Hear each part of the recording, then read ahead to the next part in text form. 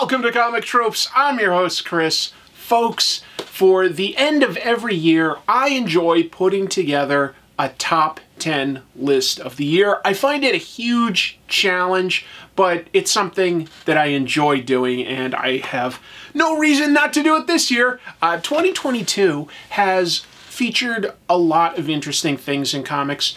Manga and digital comics have definitely exploded. DC and Marvel have absolutely hung in there with some interesting events, mostly centered around their biggest characters like Spider-Man and Batman. A lot of stuff with Batman this year. Wow, there have been a lot of Batman titles. But what's been interesting is also seeing the growth from a lot of smaller publishers in 2022, as well as a lot of genres that have sort of been neglected in the last several years, like crime and sci-fi and horror, all showing growth. So that's been interesting. It has been a huge challenge to narrow down to just 10 my list this year. So I'm going to give you my top 10 list. I'm also going to show some runner-ups and close out with just some recommendations of excellent comics, because that's what I want this to be, is really just a recommendation for some comics to check out that maybe you haven't. But the nice thing about this is we're about to start with a top 10 list. It's my top 10 list, but what's nice is it's definitive and no one will have any arguments with my list.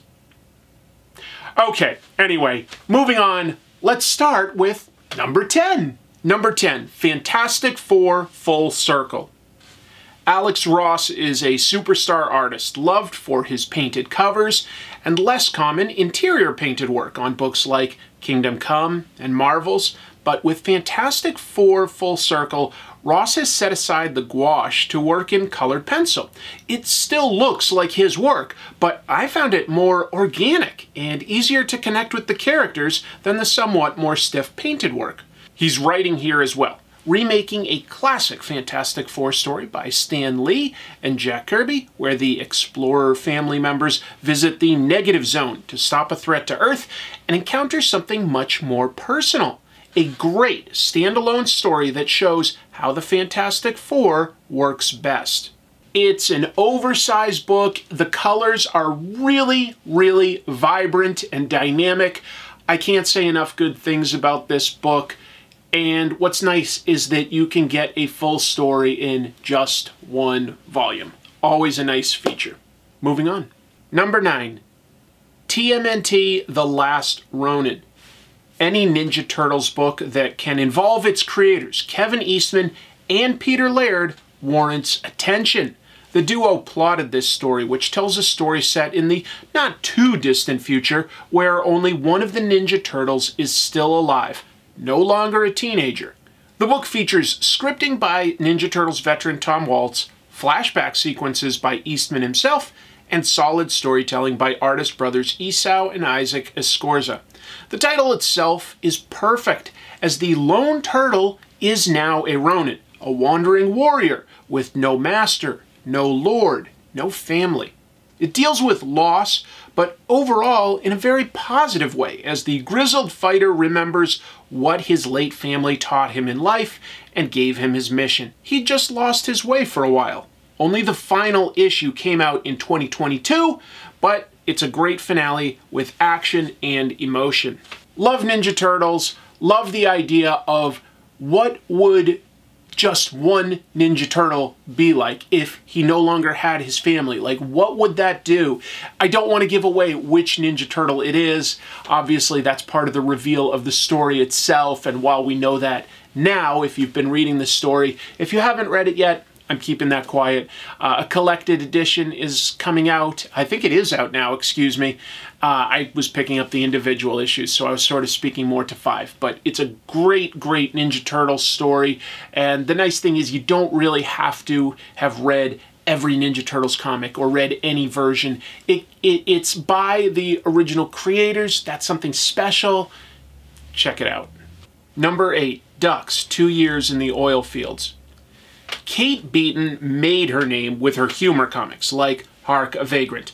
I am a big fan. I wasn't sure, though, what to expect with Ducks, 2 Years in the Oil Fields, since I knew it was an autobiography. While there is some humor, it's subtle, character-based stuff, mostly frustration. Kate took a job in the oil fields for over 2 years after graduating college in order to pay off her student loans quickly. But it's a job where you live in remote camps, and the employee ratio was 50 men to each woman. She deals with a lot of unwanted attention, as well as isolation from friends and family. But instead of being judgmental, it asks tough questions about what being so far removed from society does to the average person. Kate Beaton's storytelling skills are great. She uses minimal line work. You know, she's a cartoonist. I think she's incredibly talented. And it's just, funny to see her characters deal with confusion or surprise or something, because she can just slightly raise an eyebrow and it conveys so much. She's a great storyteller. She doesn't skimp on the details on things like establishing shots for the camp itself and what the refineries look like. Just a really personal, heartfelt story. I'm a sucker for a good biography. I think I got a lot out of this, and I think you will too. Number 7, Asadora. I've never been disappointed by a book from Naoki Urasawa, and Asadora is no exception. It's the story of a fiercely independent young girl who we know will one day save Japan from a kaiju monster attack. But first, we need to get to know her. After her parents and some siblings go missing, she becomes a pilot and helps raise her younger siblings, while getting recruited by the government to investigate mysterious disasters around the coast. What makes the story work is just how interesting and well-rounded Asa herself is. She's fiery but likable and tends to bring out the best in people around her. For instance, a desperate poor man initially is ready to kidnap her, but ultimately becomes her guardian and father figure as well as teacher. The book jumps forward in her life every few chapters and makes everything feel pretty epic, even though it's also a very intimate portrait of her life with her friends and makeshift family. Gorgeously rendered artwork too, of course. Every character is distinct, backgrounds are intricate, action is dynamic, everything you could want out of a comic book. I just wish it came out faster. Hopefully you've had a chance to explore some of Naoki Urasawa's work, like Pluto, Monster, 20th Century Boys, something. Asadora is so good. Everything he does is just fantastic on both an art and a storytelling level. Man, I love this book. Please, I wish it came out faster. I wish I could get more of his work because I fly through it. I bet you will too. Number 6, Supergirl, Woman of Tomorrow. Supergirl, Woman of Tomorrow finds a new angle on how to present Supergirl and make her unique from her more famous cousin. Writer Tom King and artist Bilquis Evely start the story in space, where Supergirl is celebrating turning 21 by going to a planet where her powers are lessened, so that she can enjoy an adult beverage. She gets roped into a young farm girl's quest to hunt down the man who murdered her father in cold blood. It's a road story, where the two journey across a galaxy through all sorts of unique towns, hunting down a dangerous man. But is Supergirl a killer? How far is she willing to go for justice? Even though the story is told from the perspective of her companion, this story shares with us who Supergirl is in a way I've never seen shown before. I blasted through the story and I wanted more, like any good story will leave you wanting. What a revelation it was for me to discover Bilquis Evely's work. It's intricate and detailed and delicate in some ways, but it's dealing with a character who is actually much more hard than you would think. Supergirl is very tough. Some of the cultures that these characters have to go through are pretty sad and depressing. Some of it's got an Old West vibe to it, and other parts are, really far-flung sci-fi ideas. It lets you see these characters in a range of situations which really test their characters. And that's a really great way to get to know what's at the heart of a character. Number 5, Saga. I was so excited for Saga to return, but I was nervous too. This space opera by writer Brian K. Vaughan and artist Fiona Staples has been exceptional. It went on a hiatus while they worked on other projects, and I wondered if it could really capture the magic again after a break. I shouldn't have worried. The story in the 2022 issues jumps forward in time to focus on Hazel, the daughter of two aliens from warring races, as she enters adolescence. Previous issues had her as a baby. By focusing so much on Hazel and her family, we get to see the actual effects of war. The family is on the run, hunted by both sides. The tough choices they have to make to stay alive and stay ahead are heartbreaking. The comedy is hilarious, as it skewers all sorts of things from the ultra-wealthy to delusional musicians to the industrial military complex. And it highlights how important melodrama can be in people's lives, from trashy novels to soap operas. People's pastimes are surprisingly important in bringing together people with very different points of view. Hazel and her mom are down and out, but you know what's nice about this is, despite how tough their situation is, this is what Hazel has grown up in, and she's a surprisingly optimistic person. I think that carries a lot of weight in helping to make the story not seem too dire or depressing or anything like that, because it's got some very serious stakes, but it's surrounded by people who are overall pretty darn positive. Saga is definitely something special. Number 4, Human Target. This is the only book on my list with a creator showing up a second time. Tom King is writing this miniseries with gorgeously retro art by Greg Smallwood. Smallwood makes each character look so real, and his ability to capture expression is incredible. Smallwood also uses a color palette and design sense that reminds me of late 50s, early 60s Americana. The story involves Christopher Chance investigating who poisoned him, knowing he has just 12 days to live, and falling in love with superhero Ice along the way. It's a noir detective story set within the world of superheroes, and I am here for it every step of the way. You wouldn't necessarily think that a doomed romance and detective story set within superheroes would necessarily work as well as this does. It works very well because Christopher Chance is investigating the Justice League International, specifically the team that was that sort of funny, quirky version that Giffen and DeMatteis and them worked on in the 80s into the early 90s. Booster Gold, Guy Gardner, some pretty goofy heroes, but it's a very serious story at its heart because we know that the main character is poisoned, is going to die. I don't know how he's going to make it out of this one, or if he even will, because it hasn't wrapped up yet. But the ride has been exceptional. The artwork by Greg Smallwood, just, chef's kiss. It is gorgeous, gorgeous stuff that you can at least enjoy it on an artistic level, but I'm pretty sure you're going to enjoy this story as well. Number 3, Reckless. Reckless is the latest project by writer-artist team Ed Brubaker and Sean Phillips. Now, these guys can do top-tier pulp mysteries in their sleep, but Reckless cuts no corners. Each story is released as a full graphic novel. My favorite one in 2022 was Follow Me Down, which follows the emotionally distant Ethan Reckless falling in love, or at least as close as he is able to.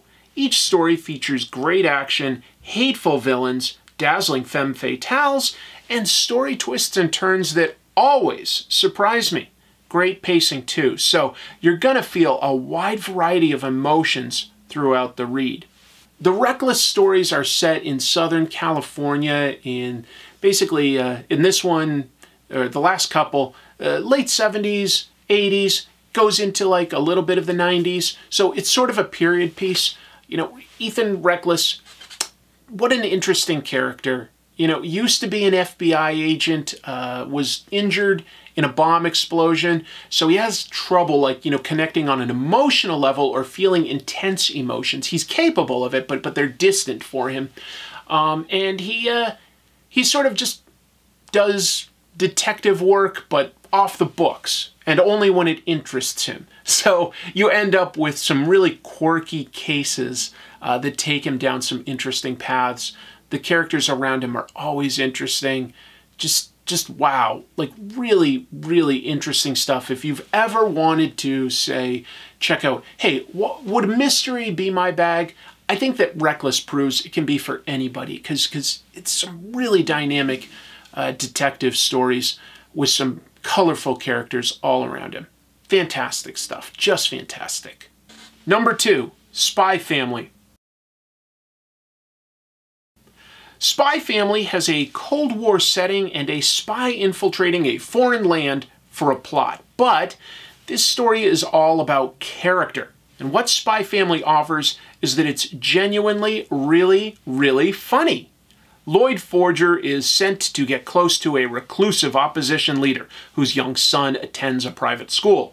To that end, Lloyd adopts an orphan named Anya to attend that school and agrees to a sham marriage with Yor, an employee in the foreign government. But Anya is psychic and Yor is an assassin. Yor and Lloyd each think their family is normal though, and precocious Anya loves the adventure. This leads to constant farce as the family tries to conduct their own missions while trying to maintain appearances. And on top of that, they all start to fall for each other. It's charming. The artwork is clean and detailed, but I'll reiterate that it's just really, really funny. I got a taste of just how popular Spy Family was becoming at this past New York Comic Con, when I just saw it represented everywhere. And I think it's exploding for a good reason. It's really, really good. It's funny, it's charming, it's just a really, really fun read. Kind of breezy, but sometimes you need that. And I think that Spy Family is quite good. I'm definitely smitten. Now, before I show you my number 1 pick out of the top 10 list of the year, I wanted to give a shout out to some runner-ups. These are some comics that were all in the running for my top 10. I had to make some really tough decisions, basically. It was really hard not to include these. The first one I want to mention, The Good Asian.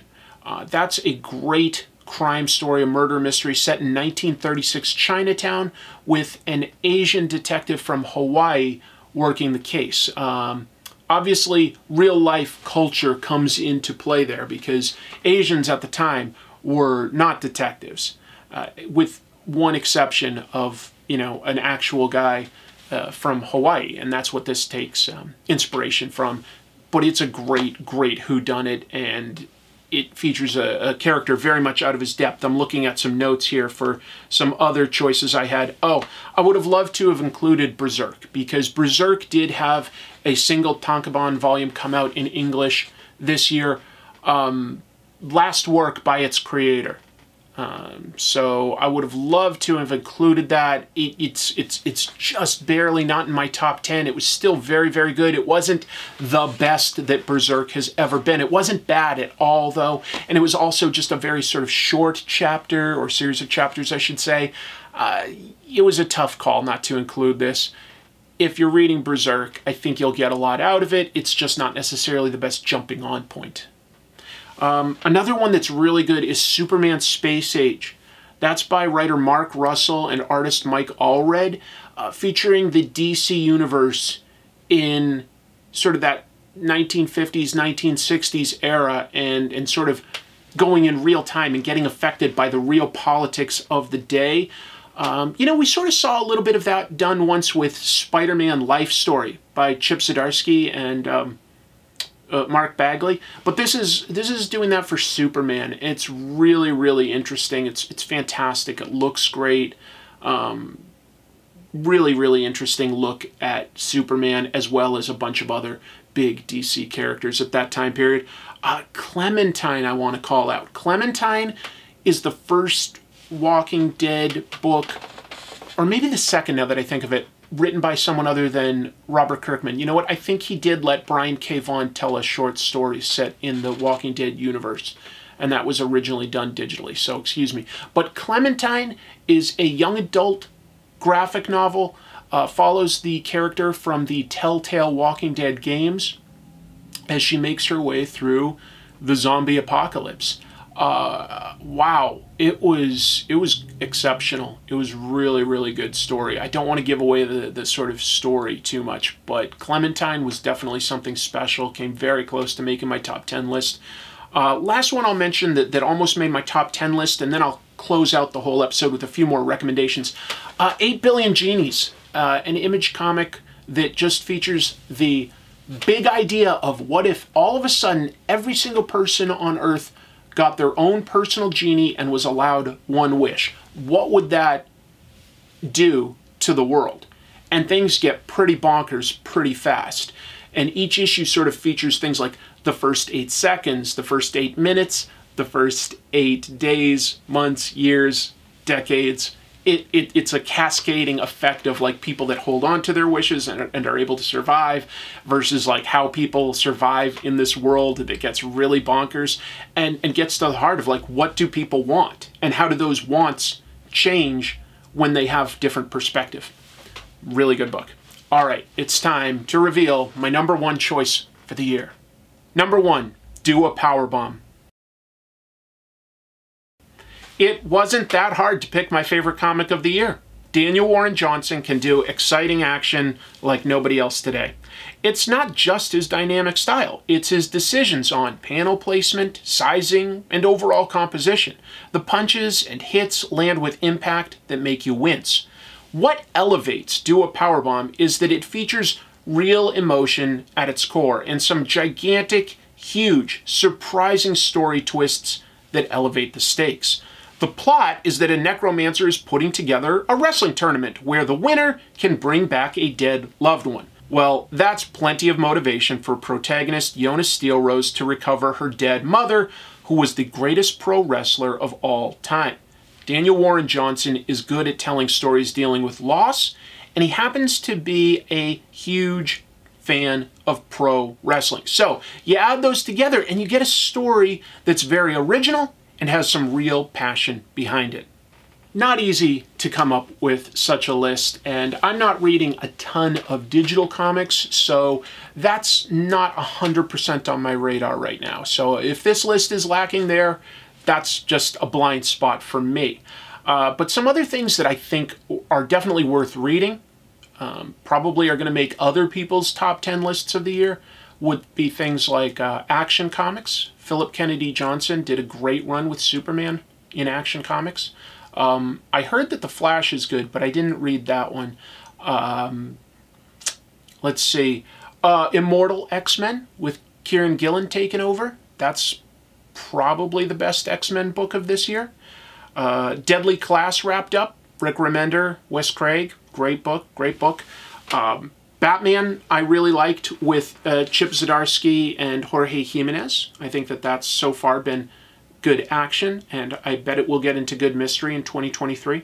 She-Hulk has been a surprisingly charming sort of romance, workplace romance type book. That's Rainbow Rowell writing that one. Some great covers by Jen Bartel as well. I'll mention that. Nocterra is some exceptional post-apocalyptic sort of horror, but really like more of like a road movie type story with just really good. That's Scott Snyder and oh boy, I'm so bad at names, folks. So when I do this stuff off the top of my head, I'm forgetting the name of the artist right now. Sorry, Tony Daniel. Tony Daniel. It came to me.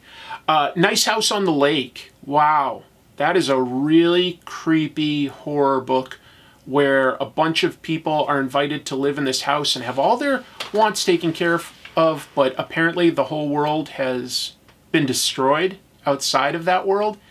Kind of deals with some of our fears that we're still dealing with a little bit from the pandemic. You know, feeling isolated and being stuck in close situations with certain people, just feeling stir crazy.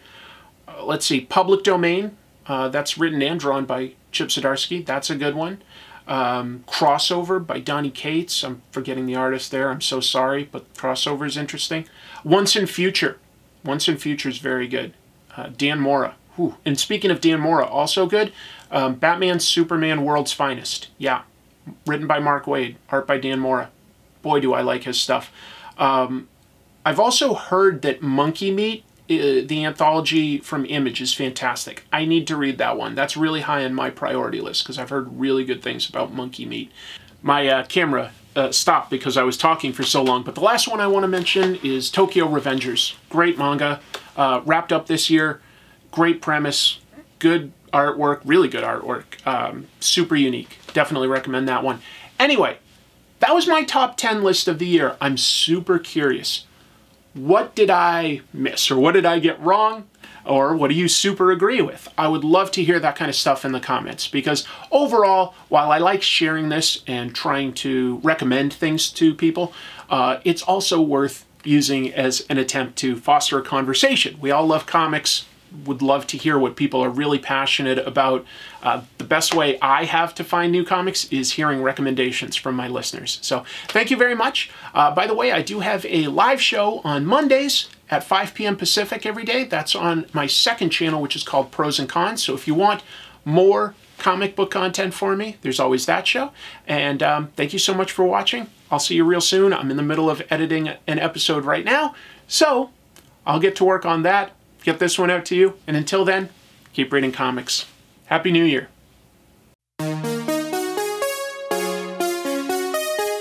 Thanks for watching this video. If you liked it, please consider hitting like and subscribe. If you'd like to support the show, there are merchandise links beneath the YouTube video, and you can always hit join on YouTube or visit Comic Tropes on Patreon to get access to special perks.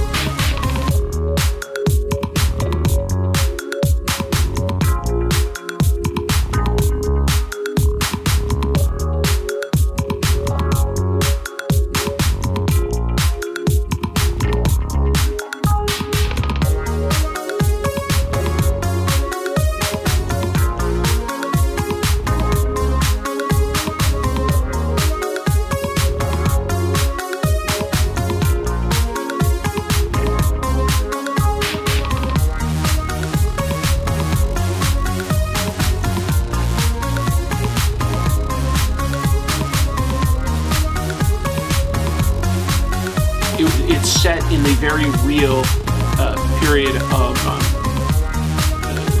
what am I trying to say? Well, that's plenty of